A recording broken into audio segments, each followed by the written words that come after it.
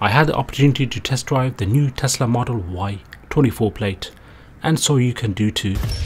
Just head over to the Tesla showroom or ring them up to make a test drive appointment and take your driving license with you.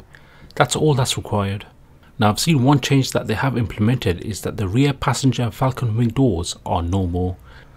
We used to love them, but I guess there has been issues in the past.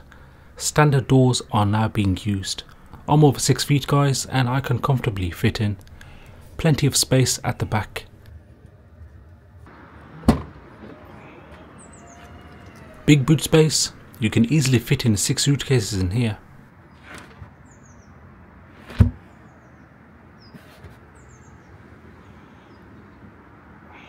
Yes, there's no engine. All that's required to run electric vehicles is a battery and a motor. For more detailed information, head over to the Tesla showroom or their website. Enjoy the ride.